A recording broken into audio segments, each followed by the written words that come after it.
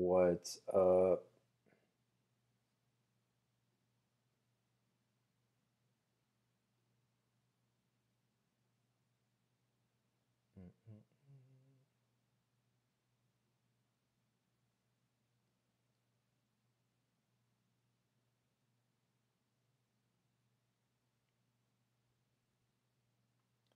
Hey guys, what's up? Thought I'd go live today. See if anybody's gonna come in and get this notification.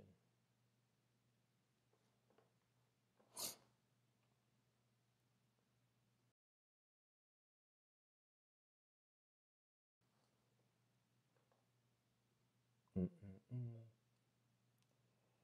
Hey Fosdale, how you doing, man? First person, you get the first comment.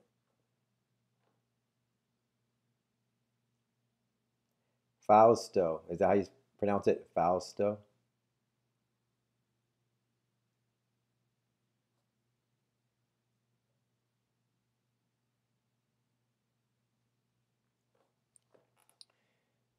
So I wanted to go live really quick, answer some questions. I know. Hey Gary. Hey bud, I was gonna go live at 6 p.m. Jumped on a little early. I think I see a What's up, Rob? I know I normally go live at 6 p.m. Pacific Daylight Time on Tuesdays. Today, I'm going a little early because there's something going on at 6:30 that I probably want to attend. So thought I'd jump on a little bit and see how everybody's going. Hey, Chase, appreciate it. Thanks for the 100K. Yeah, I'm still waiting for YouTube. I keep checking my account. Apparently they have to hit me up and to get my little plaque. I'm gonna put it right, where is it? Right here, right somewhere on the wall there. When I get my little plaque, that will be pretty cool. So I'm waiting for that. Um, yeah, Gary, good to see you, man. Good to see you. Staying cool in Santa Monica.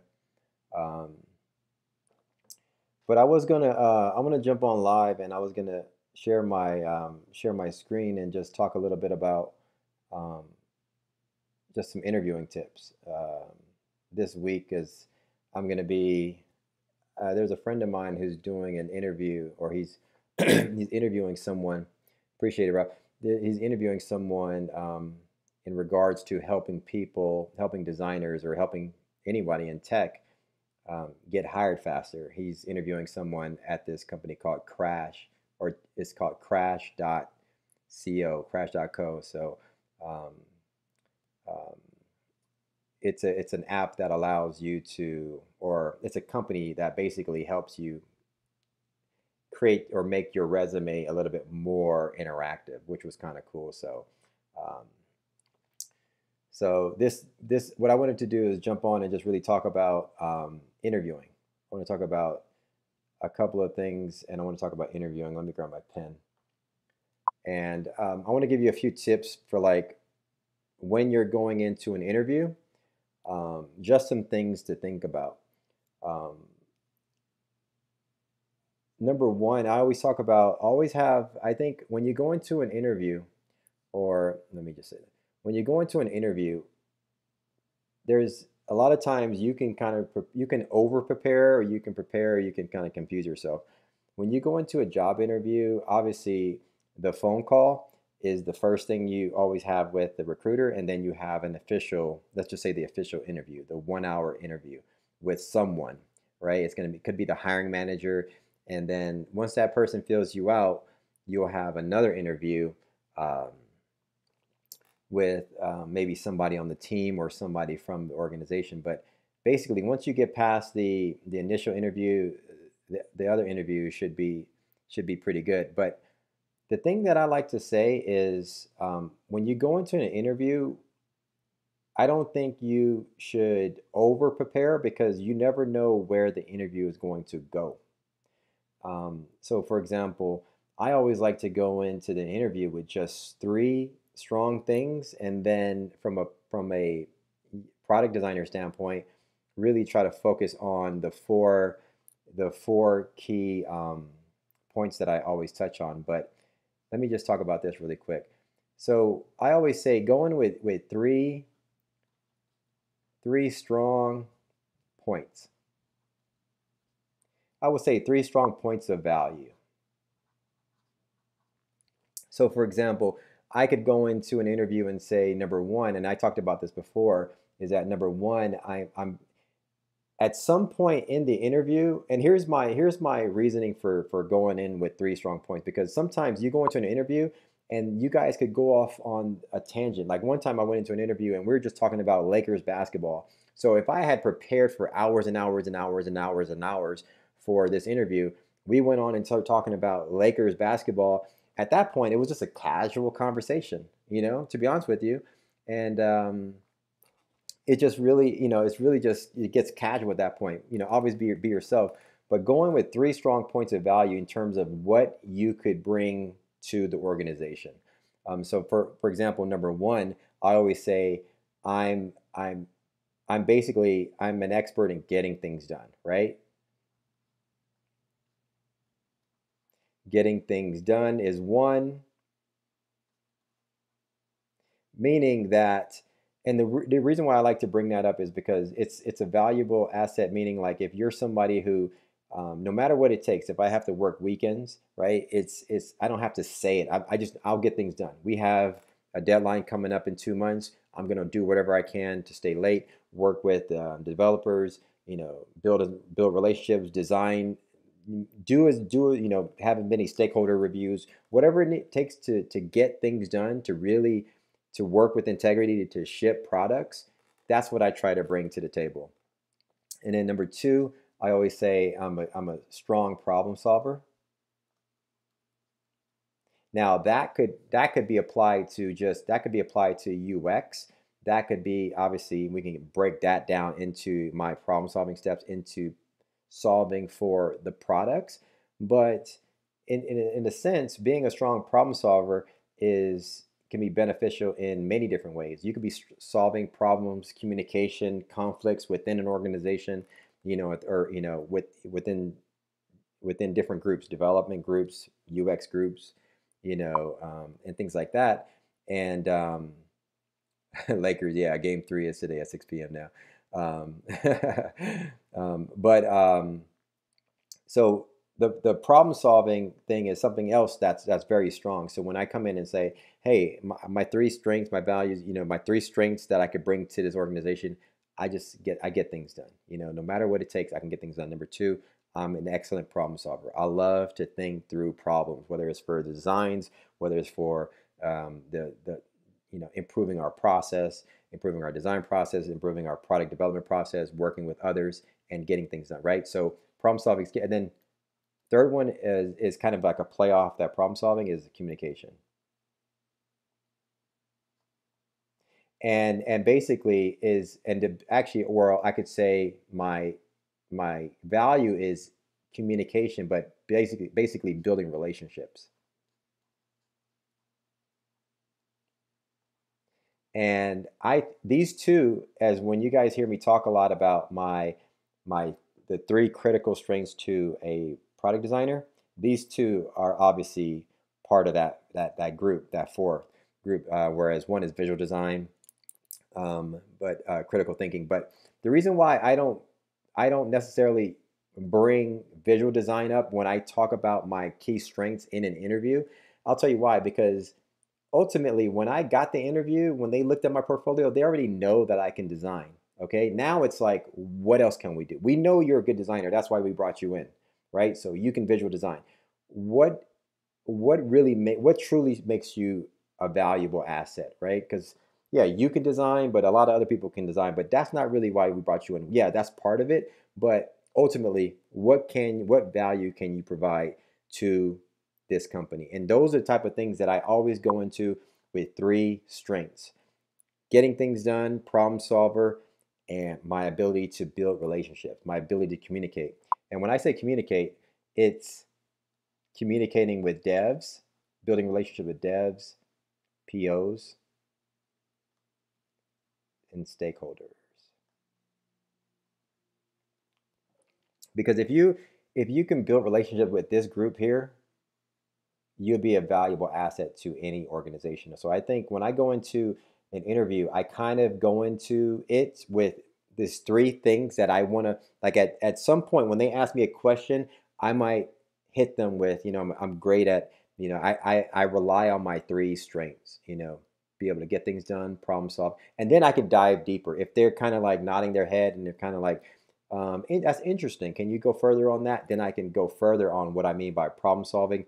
I can go further on what I mean by communication and the importance of that. And I can go further in getting things done because in all the jobs that I've been at, it's critical. If you can get things done, if I can work weekends, there's never been a situation in my 20 years in my career where I didn't deliver screens, right? It's not that I stopped working at 4 p.m. or 5 p.m. that day. I'm like, sorry, man, I'm going, I have my weekends coming up. No, if they needed screens to get done, I would work on those screens at night. I would work on those screens Sunday. They would even see me in the chat on Sunday nights, you know. And so I'm always able to get stuff done. So the company could always rely on me as an asset to the company to deliver, right? And so that's something that you definitely want to go into um, your interviews with, and really letting them know that you're a strong asset. Um, Let me stop right here and look at this screen and see if I can take some colors. Um, yeah, this somebody's asking, will this broadcast be live? I am. I'm going to post this. Um, oh, so I am going to post this. This will be live on YouTube. This gets posted automatically to YouTube. And I do have a replay for the Thursday. Somebody was asking me for the Thursday meetup that I had last week, which was a good one. I did record it. It's uploaded on YouTube. I'm going to post it there. And then I'm going to post that one live as well. So you guys will be able to see that. That one's like an hour and a half of me answering questions. So that's, I think that will be interesting for you guys as well. Um, Let me read a couple of these questions. Let me see. David says, great points, Mike. Are there any tips and books you recommend to improve communication? That's a great question. That's a really good question. To be honest with you,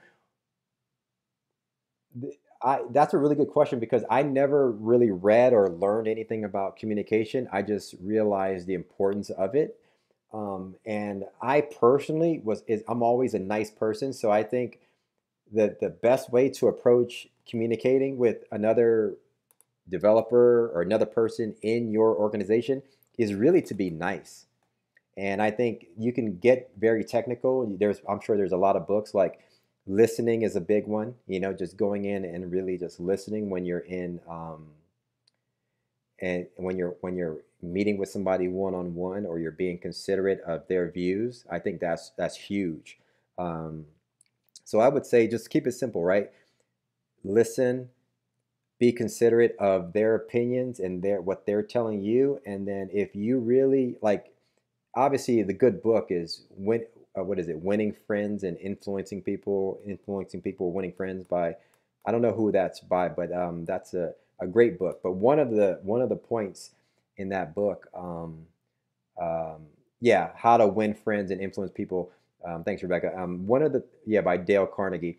But one of the key principles in that book is listening and basically letting others, like basically just letting them feel like their point is valid, or what they're trying to say is important. And I think that's huge. Those are just common sense principles that if you sat and you listen to somebody and you just kind of listen and you kind of didn't really try to push your views down someone's throat, you can win friends all day. Like I always talk about, I have a group of friends. I have a group of like 6 friends, 6 guys, and there's one friend. His name is Fabian. Fabian is so confident. He's like super like buff and all this stuff, but he just sits back, and anything that I've known this guy for 20 years, anything that I've kind of come out and just talked about, man, I want to do this, this, this. He just smiled and encouraged, like, Mike, that's awesome, man. And when I look back at all my friends, it's this one friend that I feel, this is one guy just always listened. He always didn't really add too much. of his, you know, he didn't conflict with me, and he just listened. He was just a nice person. And it's like, so I always want that person around me. You know, so if you can apply those principles into the communication when I'm talking with developers, and I know for sure when I talk with developers, I have my thing is I always build strong relationship with developers. You know, it's like I always try to have them meet me halfway, and so I always like I give my points, and then I always try to have them. I encourage them to give me their input, and we try to work together to build those products. And when I do that, you know, developers they love me. They love working with me. You know, but if I'm coming in there like, hey, I'm the UX designer. This is what I think. You know, because I did the research and this is how it should be. There's going to be conflict. You know, and then same with the product owners or the stakeholders. You're going to get a lot of people that have strong views. But if you just basically just respect their views and try to work with them with their views, they're going to love you, and then you know they're going to you know they're going to want you on their team. But if you're conflicting, if you're like, hey, that idea is dumb, I don't know about that, or this and that, then guess what? It's gonna just be like oil and water. You guys aren't gonna, you know, um, you're not gonna work out. And I was just talking to somebody just now in a one-on-one, and I was telling them like communication is huge. So that's why I wanted to touch on this point. Let me just get back to my screen. That the communication part is in my 20 years in any company, I realized that communication, like there's conflict between the development group, the UX group, the marketing group, the sales group. There's always conflict. There's always conflict because the VPs of those organizations, they all want their cake, right? They want their piece of the pie. So they want to they want to look good to the CEO of that organization. So they're always trying to get their things done. You know, I remember at ADP product, the VP of product was always conflicting with the VP of UX design. And the VP of product always wanted to move faster. UX design always wanted to spend time researching people and doing different things. And there was just a lot of conflict. So if you can sit at the lunch table and just kind of like talk things out, that's a huge asset to any organization. So I think that's always key to bring those up. Let me look through some of these questions. Get some of these earlier questions. What do you think about it? So Ralph says right here, it says, what do you think about doing personal projects to improve a certain part of a website? Is focusing on aspect of a flow of a good idea? Yeah, so yeah, definitely. That's a really good idea. Like taking parts of a website, like parts of, let's say Netflix, and you wanted to add to something, and you thought it'd be great to add to, let's say, a Netflix or an Amazon or any popular website, Facebook or Instagram or Twitter or YouTube. And that's always dope. So that's always great ideas for personal projects.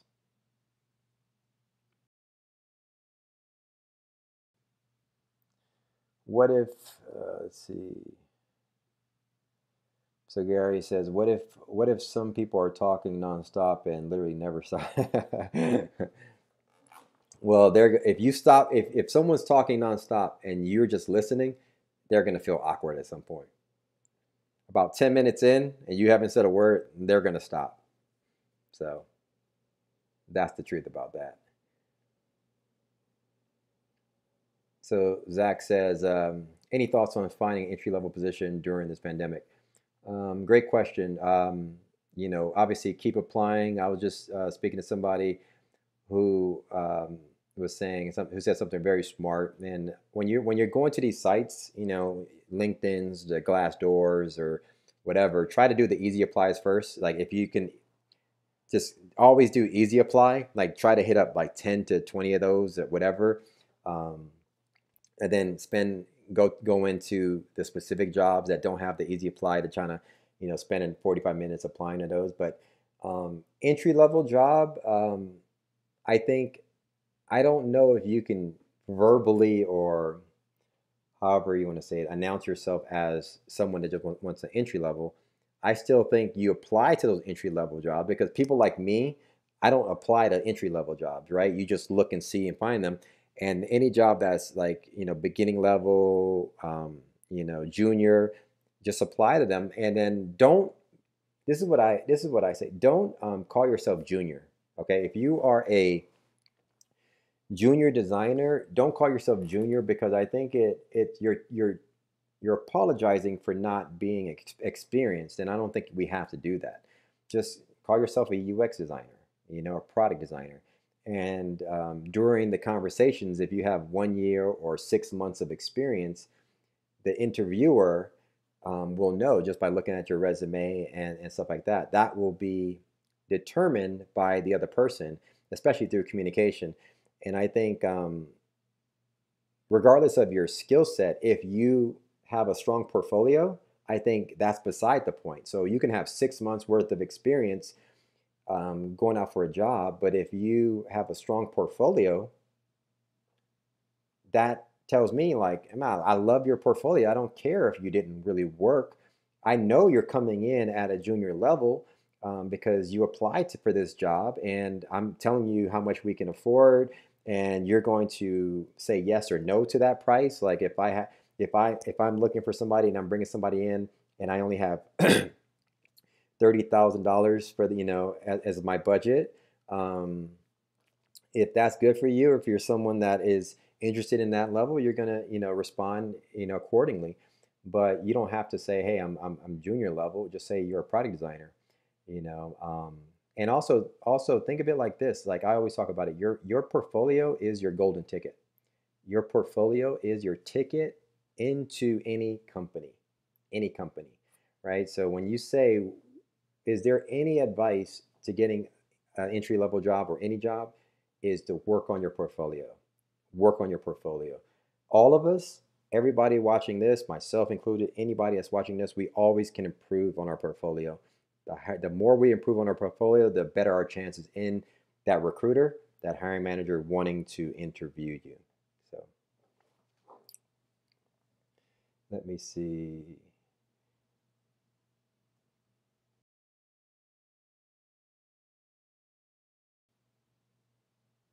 Let me see. What about transitioning from one field to another? Here's another question. Jasmine says, "What about someone transitioning from another field, um, what or with a design degree but no portfolio yet?" Um, yeah, you can have a so for if you're transferring from another like discipline, but you have a design degree, no portfolio yet, you got to work on your portfolio. No ifs, ands, or buts. You've already have the degree, which is going to look great. You already have some experience. You already have a lot of stuff that someone like myself never had. So unfortunate, but we all have to work on our portfolio. Your portfolio is your golden ticket. Your portfolio is your golden ticket. Let me see if I could find that. So hold on. Let me see if I can find Willy Wonka. Willy Wonka. Remember this film? Classic. Where's the golden ticket? I like to use this analogy. Right there. See this ticket? Golden ticket in the chocolate bar. That's what I like to say. Your portfolio is the ticket, the candy factory that this little kid and everybody else who got this golden ticket. Your portfolio is that golden ticket. That's what's going to get you into the interview. And like my friend like to say, the soft skills and stuff like that, that I always talk about, like the soft skills is what's going to land you the job and keep you there. So honestly, obviously, that's what one of the topics of this this video today was really talking about, like the soft skills, like interviewing and the stuff that you can say that's going to help you out in the interview. But your portfolio is what's going to get you there, because and so think of it like this: if you have the golden ticket, that means your portfolio is amazing. Like think about it. If your portfolio is amazing and consider that your golden ticket, when you get that interview, you're going to have that call with you're going to have a call with the recruiter. You're going to have then that recruiter is going to love you, right? Your soft skills are going to get you to the next level. Then you're going to have a call with the hiring manager. Now that one call, that 1 hour call with the hiring manager, they're not really going to be, though they like your interview. I mean, they like your portfolio per se, but that hiring manager really just want to chat with you. They really want to get to know you. They're not going to be going too deep into your portfolio. That hiring manager, guaranteed, that hiring manager won't. They're going to really want to get to know you. If they saw your portfolio and they just realized from your portfolio you didn't really have that the thing that they're looking for, they would cancel the interview. You would even get a chance to get that interview.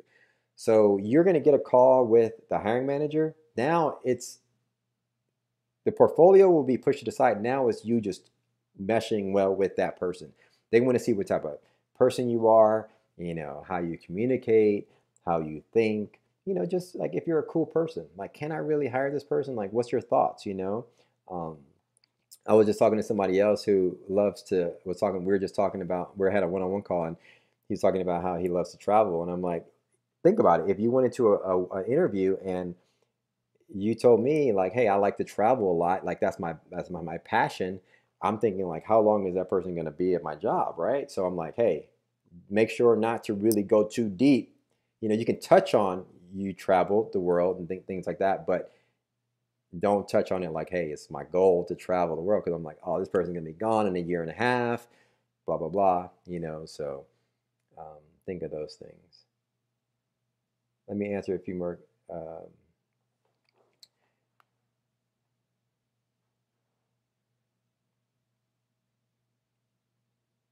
Yeah. So Zach was saying, appreciate it, Zach. You're welcome. He was saying, could be live portfolio reviews. Yeah, definitely. I'm going to do that more often. I'm definitely going to do that. I'm going to do live portfolio reviews. Um, Definitely. You know what the interesting thing about me and portfolios? Here's why I don't like that. That used to be my deal, like reviewing portfolios. It used to be something that I always did or wanted to do as a YouTube thing, but I'm really like beyond. I'm like beyond that point, and I'll tell you why. Because there's really someone like myself, I could see through, like, I know all of us as designers, we want to, like, we work on our portfolio and we want to, get people's opinions of our portfolio, but really it's not really about the portfolio itself. Like, I know a lot of like top designers, the top thought leaders try to do portfolio reviews and say, this is what I like, I would do this differently. But listen, at the end of the day, can you design? Like, can I can look at your work for like a minute, and or I can look at your work for 5 seconds, and if I see something that just goes, ooh, that's it. I don't care about the portfolio itself. I don't care what your name is. I'm like, wow, can he design? Can this person design? And if I can see that, I'm like, they have something here, right? And now I want to talk to you. What your portfolio is and how you set it up and what you did and what colors you chose. As long as you keep it clean and it's classy and all that stuff. I don't, so it's not, I'll probably spend more time going through a bunch of different portfolios just to kind of just scan through things, but I'm sure you'll get a feel for like how I approach things. It's really not nitpicking at people's stuff. Like I seen some, like, to be realistic, I've seen some terrible designs, like some terrible portfolios, but you know what that means to me is that this person is still learning how to design. And so my response to that person was like, not that your portfolio is nasty, it looks terrible. I'm like totally honest. I'm like saying, hey, the only thing, like, you just need to work on your visual design. Just start there first, and then we can clean up your portfolio later. But just spend tonight doing this particular task, taking this one little screen and copying it. So when I look at, there's no portfolio that you can throw my way that I would say this is horrible, this is wrong. The only thing I would say at a portfolio is obviously this person is still learning visual design. Two, or one, this person has good visual design. They just need to, like, maybe um, show their face a little bit, maybe some personal branding, stuff like that. You know, um, so those are the type of things I will touch on, but definitely gonna review some portfolios. Uh, let's see this. Tamara said, I'm trying to gain trust with the VP of development. He only trusts a UX consultant hired before me, who is his personal friend. Yep. There's a lot of politics in corporations, and so it's definitely harsh. Let's have a portfolio piece for marketing. Let's see. Hillary says must have a portfolio piece for marketing design. The question is, should you or do you um, for marketing design? I don't really know the extent of that question, but I would assume yes or no, but I don't think it's a deal breaker in what you're asking. But if you're thinking about should you design something for marketing, yes, it will only benefit you. Um,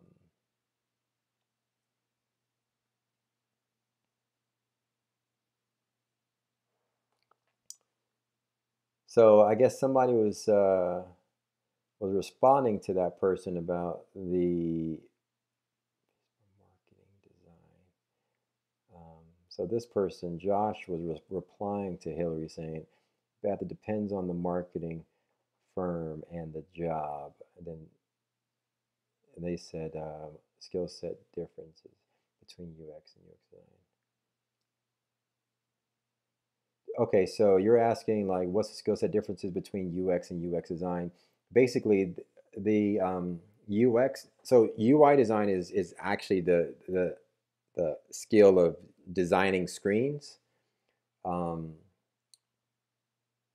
let me show. So it's pretty simple, but it's complex because the world makes it complex. The UX industry makes it complex. But UI basically is the visual design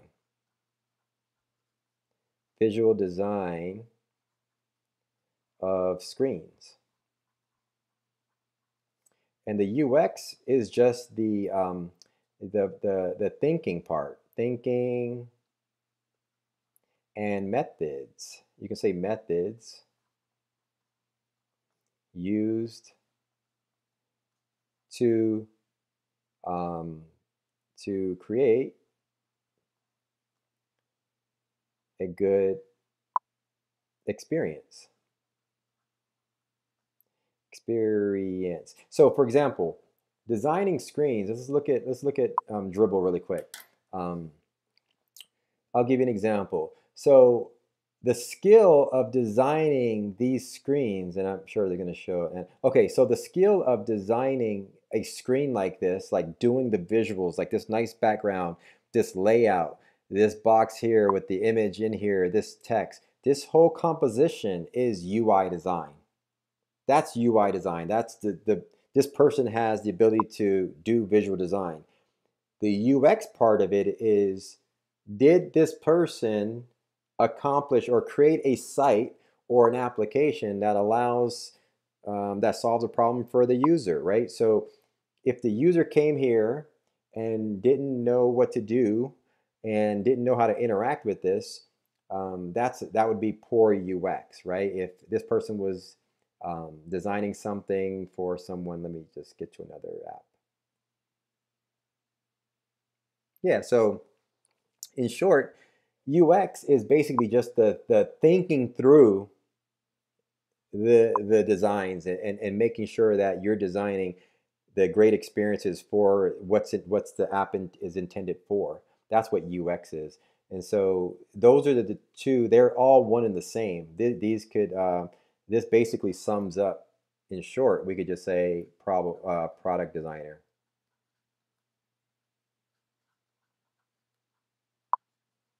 So a product designer utilizes both these things, both UI, visual design, and UX. They think through their problems and they try to solve problems. They try to work with product owners.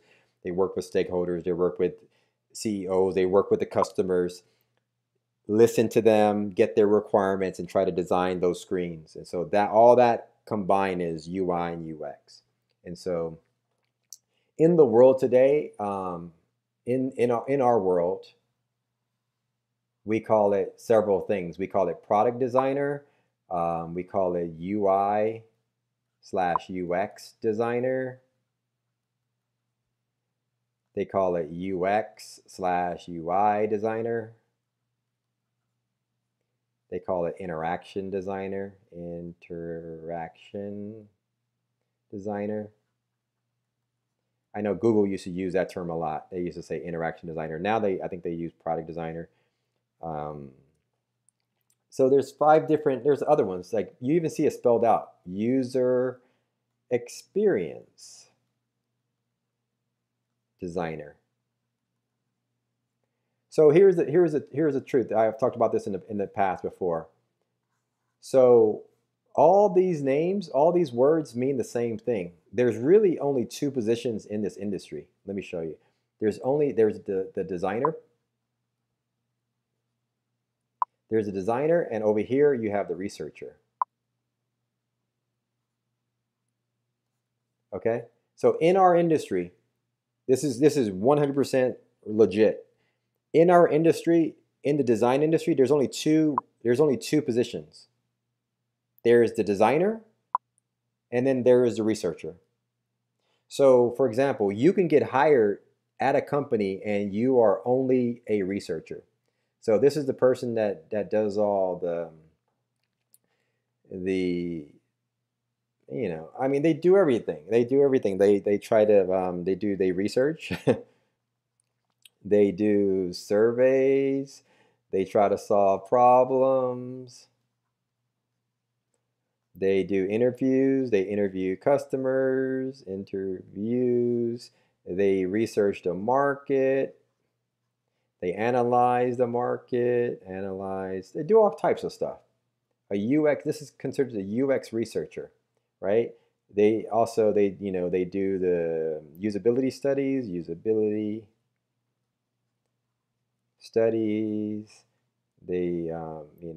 they present ideas and direction that the company should follow. They do a whole slew of things, right? They do a whole slew of things. And this person, what they don't do, this person over here, they design screens. They design screens. They problem solve as well. They critically think. And they work with, they work with developers, work with devs. So this is the product designer. There are only two positions. There's this position here. Like I said, there's 5 names for this. There are 5 or 6 or 7 or 10 different names. There's really only one name for a UX researcher, and that's a UX researcher. I have always been this over here. I've always worked with UX researchers. Okay, so I've never been a UX researcher. I never cared to be a UX researcher. I don't want to just do research stuff. I like designing. I like presenting my screens. I like doing stuff. I like problem solving. I like doing a lot of things. So I don't do UX research stuff. I obviously know it. I've worked with UX researchers, but it's not the fun part of the career for me, to be honest with you. It's not. And so you have a choice. You can go multiple routes in this industry. You can go UX researcher route, or you can go the product designer route. I like the product designer route. Why? Because I think it's I don't know, it's more, not that it's just more fun because you get to design. I think it's more essential, right? I mean, you don't have to, don't shoot the messenger, But if you were, like I said, if you were starting a career, if you were starting a job today in a garage, if you were building an app, if we were building, let's say, Uber, I don't know, let's do TikTok. What's TikTok? TikTok. Let's just look at some of these screens on TikTok. I can't find any. TikTok screens. Let me see, screens. Shop. All right. If we were building, if you were in a garage and you were building, let me get to this. Open in a new tab. Come on. Okay. Here we are. If we were if I was in a garage and I was building, I wanted to build an app like this that was a competitor to TikTok. Like 100%, I'm just being honest. Would I need a UX researcher? No. But I need a designer, I need a developer, and I need a product leader who's going to market this. Okay, you need three people: product leaders, like smart, like leaders, like whoever, like somebody will need to lead this product. You need a developer who knows how to code the back end and the front end, and you need like a full stack developer really, and then you need a designer who can do this UI and UX. Three people. Those are three essential skills, three essential careers that don't shoot the messenger. That's just common sense. So if you were to tell me, hey, you want to get started in this career and I want to be a UX researcher or product designer, I would tell you become a product designer because it's more essential, right? Um, that's just honest truth. Now, are there tons and tons of big tech companies hiring these folks? Of course, they're essential. All right, if the company has the resources to do that, they're essential in that aspect. They can grow, they can analyze, they can research the market and do different things and help this company make more money. But when I'm just starting out, I need three people. If I'm just doing this, if I'm building an app out of my garage, I need three people: product designer, full stack developer, and product leader. So those are that's just those are that's kind of like how I think through things. Let me take a few more questions. This is cool.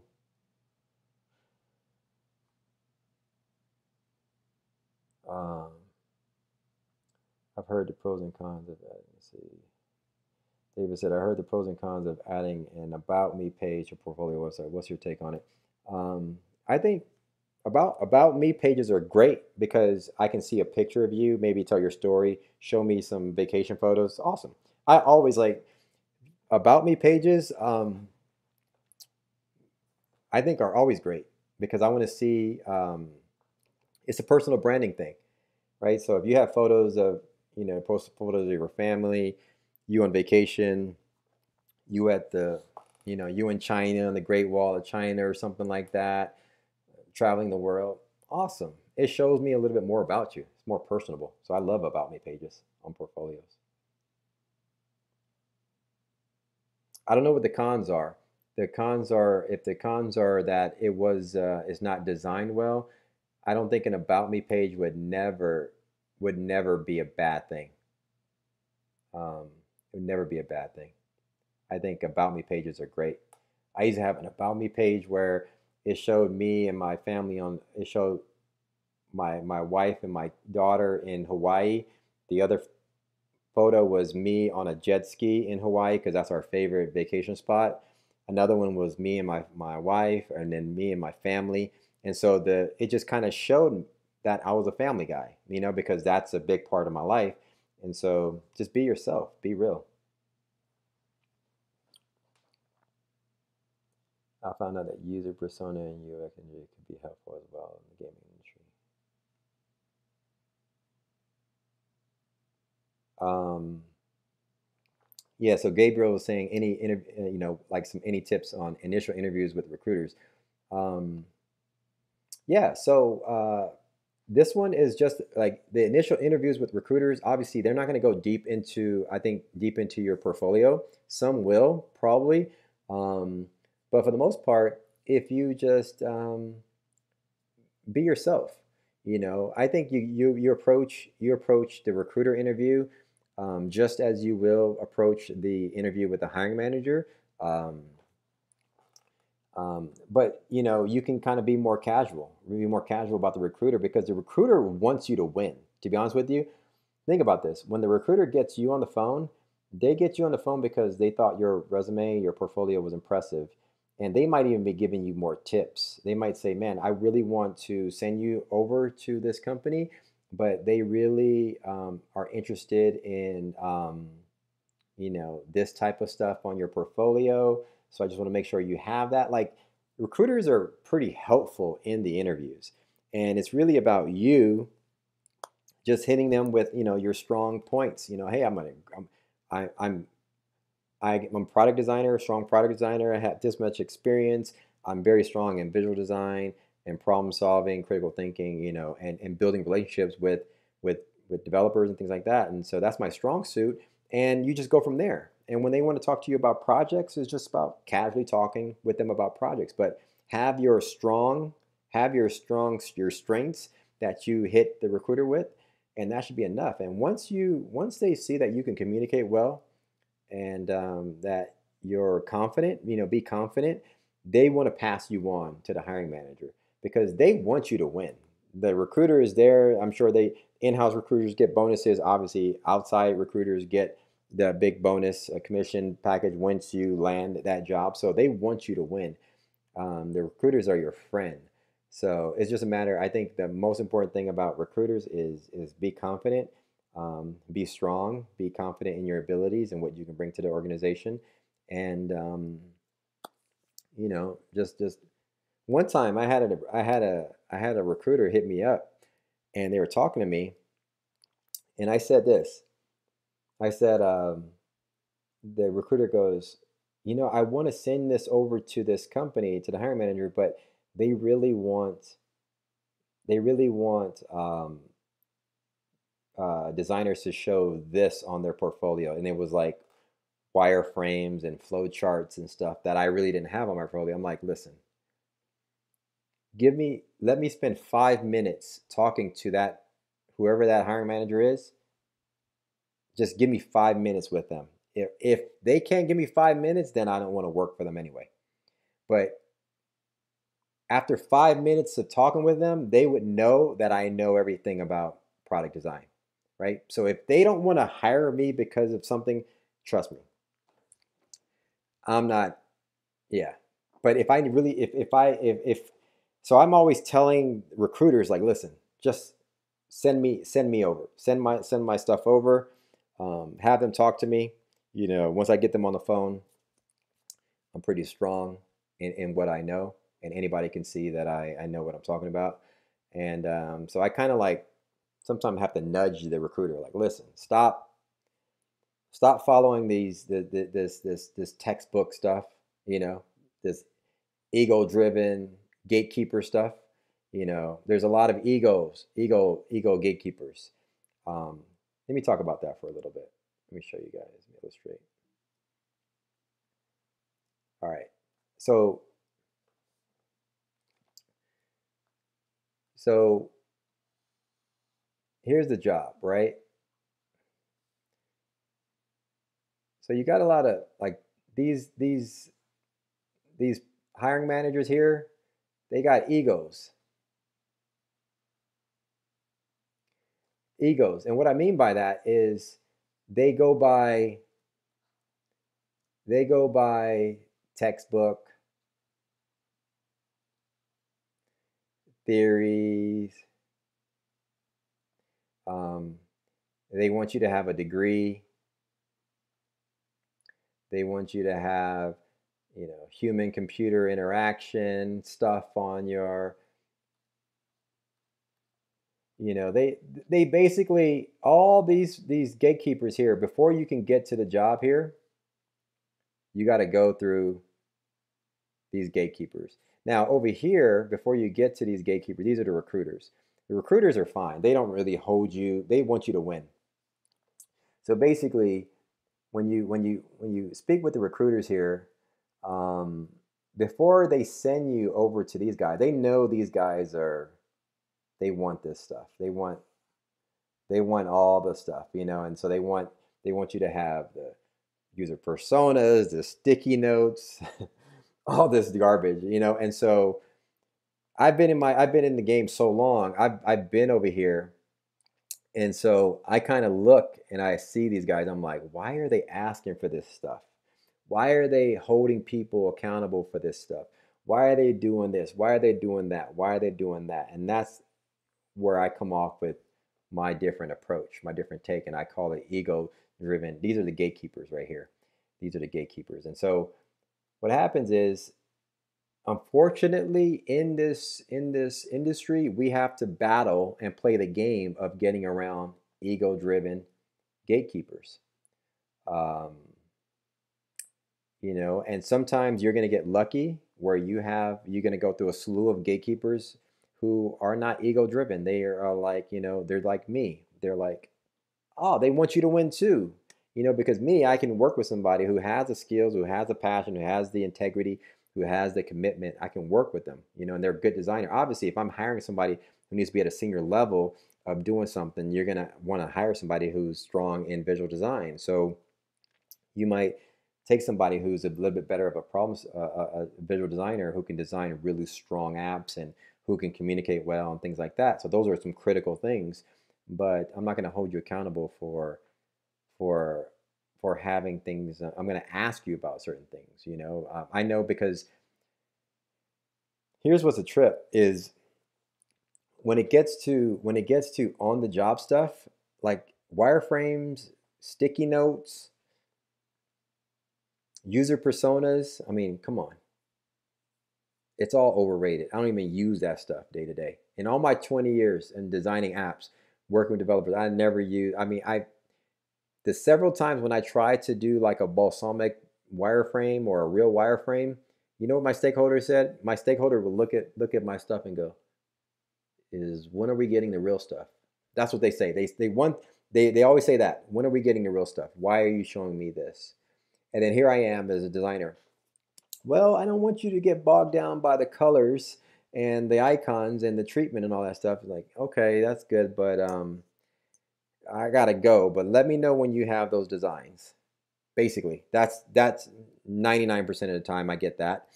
The other times when they try to be nice and they don't want to be like hit me with that, they're all confused.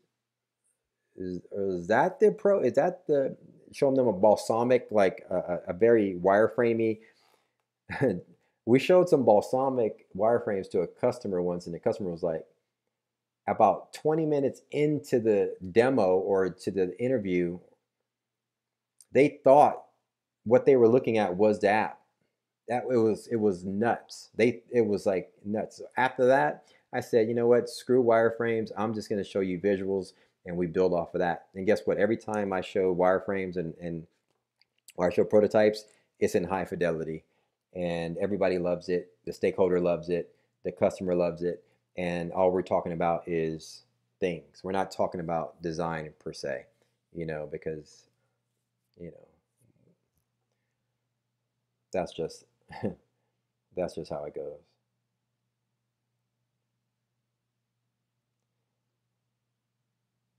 So, good point here by Charles. UI isn't just the visual design of screens, it's the components, yep, states and interactions of the visual design. Yep.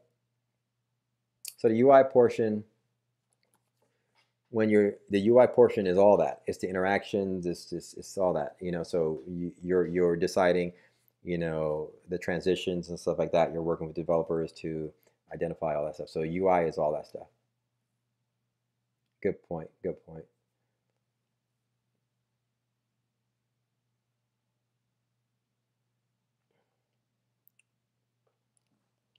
Hillary said, "What is the must-haves for my portfolio for a design marketing portfolio?" Sorry, bad wording is my part. No worries.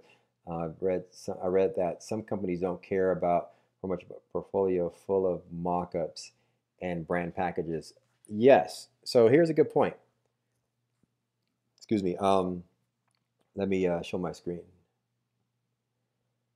So let's go over to Dribble really quick. I get what you're saying. So for, let me just say brand packaging. Yeah, 100%. So if I, as a UX designer, if I had this on my portfolio, it wouldn't benefit the discipline in which I'm applying for. A UX designer is not necessarily going to be doing stuff like this. So definitely, you have to. This happens a lot with brand packaging and logos. Stuff like this, like even icons. Like this is nice, but as a UI, as a product designer, this is not valuable to a VP. Okay, don't spend time showcasing this, because this to me, I as a leader, a product leader, I can go out there and spend $10 and purchase this particular icon set. So if you spend time trying to sell me on your value and your ability to design icons and logos, it doesn't mean anything to me as a product designer. Okay. Um, so yeah, so if you're doing this stuff and you're a product designer and you have this stuff on your portfolio, this is amazing. This is great for like agency work, and you're trying to get a job as a graphic designer or an illustrator at an agency. That's where that comes in. But for somebody who needs to, design screens and work with developers and communicate and all that stuff, like problem solve, like as like a UX designer, this stuff is not it's not going to benefit you per se. And so I used to do this stuff back in the day because I was a graphic designer. I started as graphic design, and I used to do logos. I have videos. One of my most popular videos on YouTube is how to design a logo, and so it was silly me. I didn't know what I was doing, but it was one of my most popular videos. And long story short, once I realized, oh, this stuff is not needed in the jobs that I'm going for, I stopped showing them on my portfolio. So, you got to be smart about that. But if I was going into an agency, I always wanted to work for Huge Inc. I always wanted to work for this company. I just years ago, 10 plus years ago, I followed this company, Huge Inc. for some reason, and I always wanted to apply. I wanted to work there. I don't know why. I just loved their work. Back in the day, I used to always look at their stuff, and you know, um, I just never had the skills to work there. Never had the right design skills, and I wasn't the right fit, I guess, for the culture. But um, yeah, my design style, my design skills weren't really up to this level. But I always admire their work. And but if I was trying to get a job at an agency like this, obviously I would look at their stuff and go, maybe I should do some packaging. Maybe I should do some UI work and some some high level, billboard type of stuff, you know, some art direction type of stuff. But that's not what I go for. I go for like product design work, SaaS products and other stuff. So you got to be you got to be in line with what you're going for. So I've created a website for let's see this one. So I've created a website for clients in the past, but didn't create wireframes for brand. Can I retroactively create wireframes for those? Yes. Uh, Straight up, I did this. I totally did this. So what you're asking is if you just did like you went straight to the visual design, to high fidelity mock-up or designs, you did some stuff and it worked out. But in your portfolio, you want to kind of like show the people want to see the process, and I totally did that. So I always work in high fidelity. And so anytime you see wireframes from the stuff that I've done, it's because technically I kind of like finished the work and then I'm like, let me show them, let me fake it. Let me show some wireframes or some sketches and stuff like that. And that's just part of the process. So yeah, definitely. If that's your process, if nobody needs to know, because Straight up. If you trust me, I worked at ADP for 5 years. Um, I worked at a portion of ADP, time and labor management software, where that particular software that I worked on with customers, that brought in close to $1 billion. That particular package, $1 billion of ADP's total $11 billion in revenue. So I could say literally that I worked on an app that was worth $1 billion in revenue to ADP. Long story short, when we worked on these apps, we didn't build wireframes. We just built mockup because we already had a predefined visual design system anyway. We had a design system, and so we had elements to pull from. So anytime we designed new screens, there was no need to do wireframes. We already knew what the button was going to look like. We already knew what, and so our leaders, our leaders in the companies, we had the design system for years. And so if they saw a wireframe, like, what the hell is that? Why do you need to do that? We already know what it's going to look like. Just show me the high fidelity stuff. And so for all our time there was no wireframes going on. There was no user personas. We already knew who the users were. Basically 3 weeks into joining the company, I knew who our user base was. Yeah, we did have some cool PDFs of like a couple of our users, but we kind of knew who they were. We knew who they were. HR folks, average age 45 to 65, 55, using our apps. Some folks, some millennials using apps in certain areas, but for the most part, we knew. Long story short is you don't have to always have those things just to know. It's all common sense. A few more questions. Thanks for all the questions and stuff. Appreciate it. Appreciate it.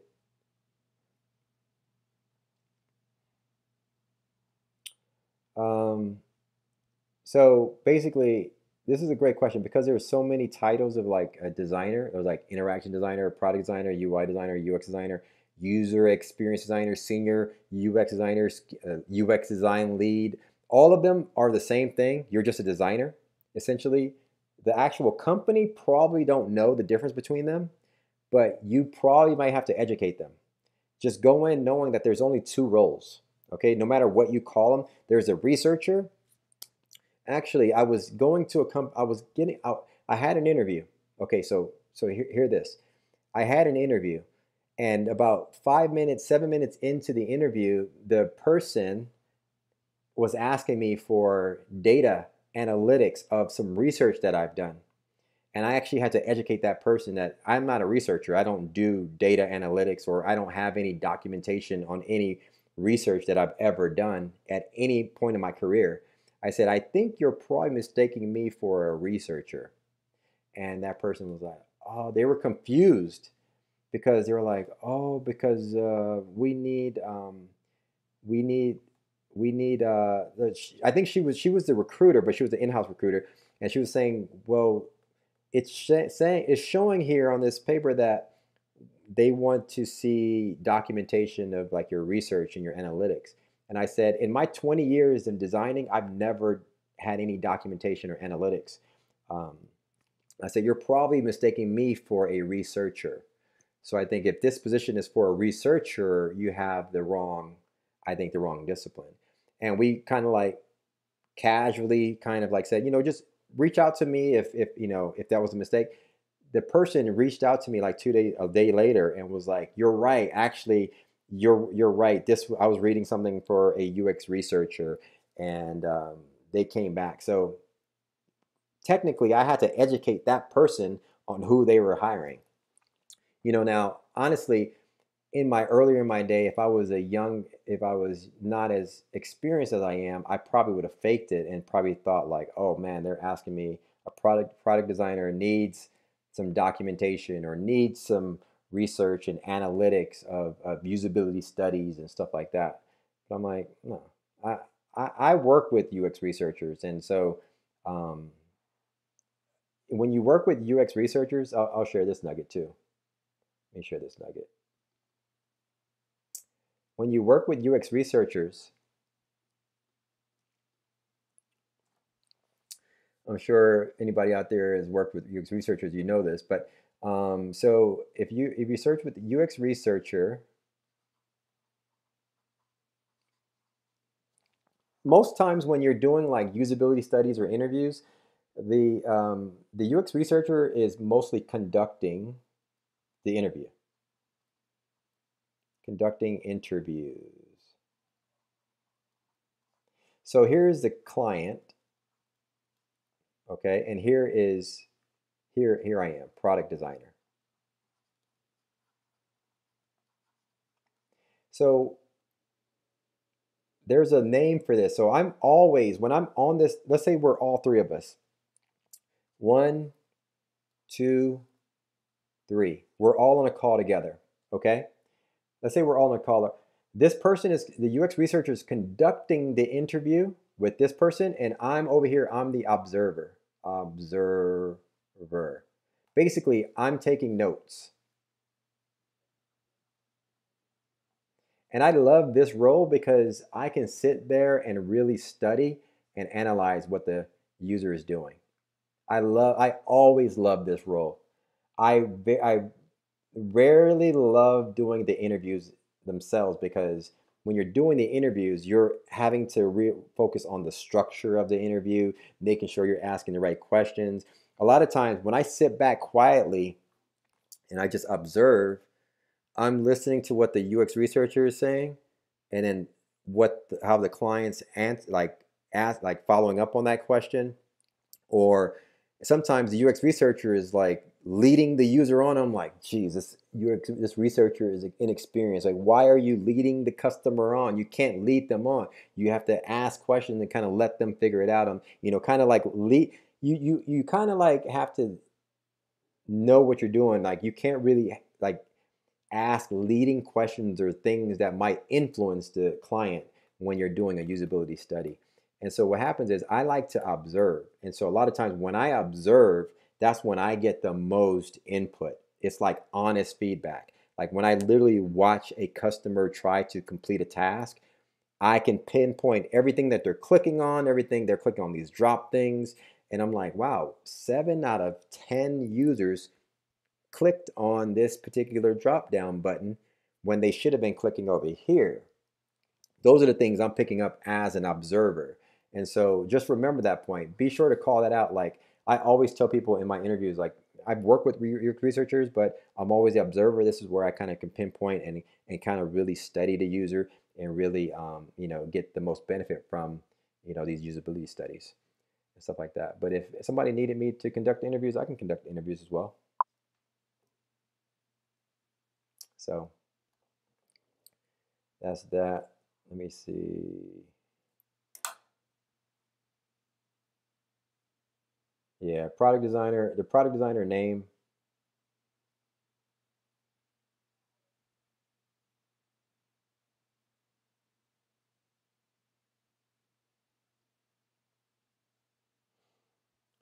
That's not been experienced. It's much more nuanced than that. Companies hire different designers with knowledge of different disciplines. Um, I guess.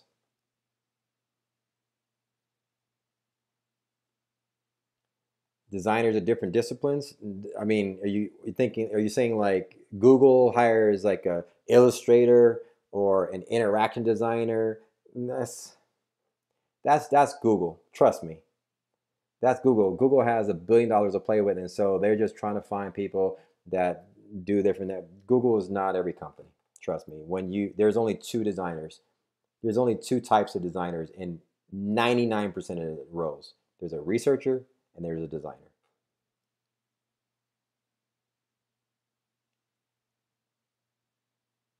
Look at the question here. Is portfolio must? Yes. Could you get hired without a portfolio? Sure. Great question, Garrett.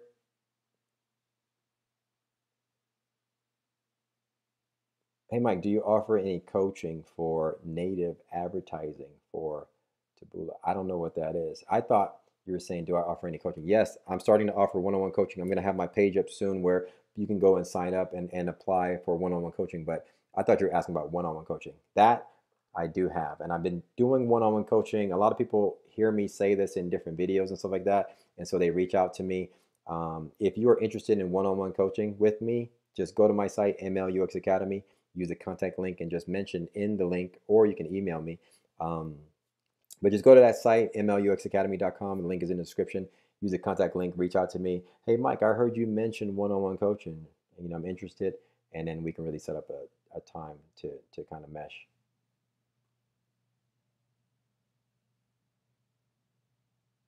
I appreciate that. Appreciate that, Chan. Um, Last question. I like Victor said, I'm a straight up high fidelity guy. Straight up. That's it. Go high fidelity. None of that wireframe stuff. If you're interviewing candidates for UXR position, what kind of interview questions? See, now I think that's UXR. Somebody mentioned this to me. I don't really know what that term is. Art, I don't know what UXR means. Is that um, um, what does somebody said something about UXR last time. I don't know what that is. It's something that I don't deal with. Is it let me see, what is UXR?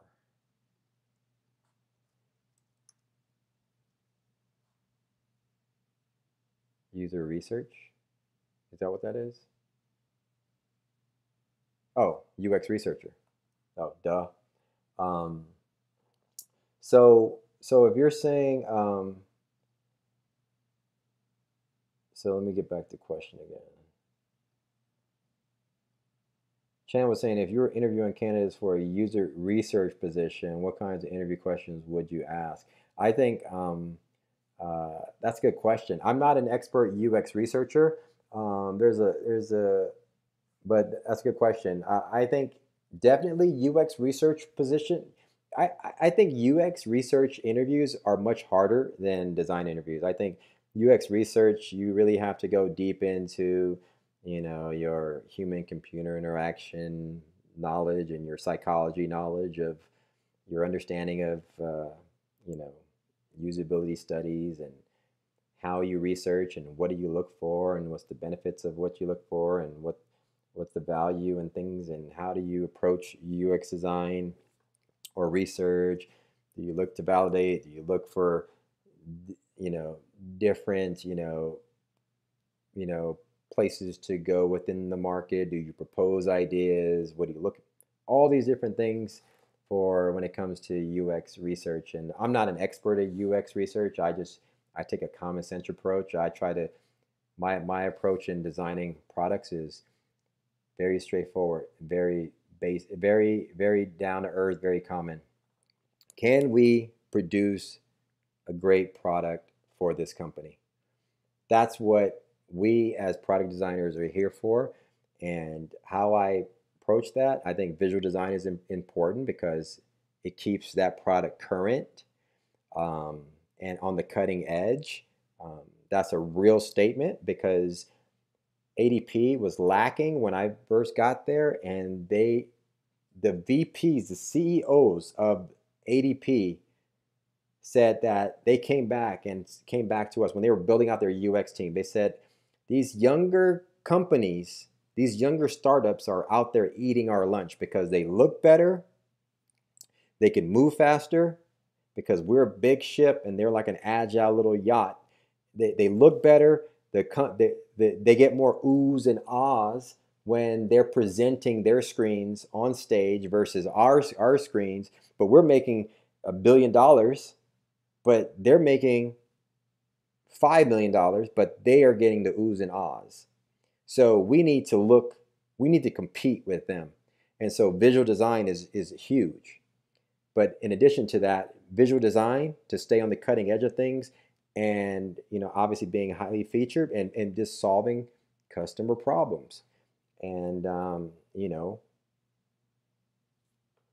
relationships in an organization. Those are the core valuable things that a product designer brings to any organization. Anyway, uh, wifey's hitting me up, and I gotta gone over an hour. But anyway, guys, I appreciate you guys for chatting with me on this live, um, and asking questions. And I hope that I answered some questions, got some nuggets. If you want to know more about things that I teach and want to speak with me one on one, visit my site MLUX Academy. Click on the link there; it's in the description. Hit me up. Use the contact link there. Also, you can always link with me on uh, LinkedIn. Connect with me on LinkedIn. You can always send me anybody who actually asks for a friend invite on LinkedIn. I'm accepting it, and then you could always respond to me on LinkedIn. I get messages there, and I love those messages, and I always respond to people on LinkedIn as well. Anyway, guys, thanks a lot for watching, and more to come. All right, thanks, guys. See you, Gary.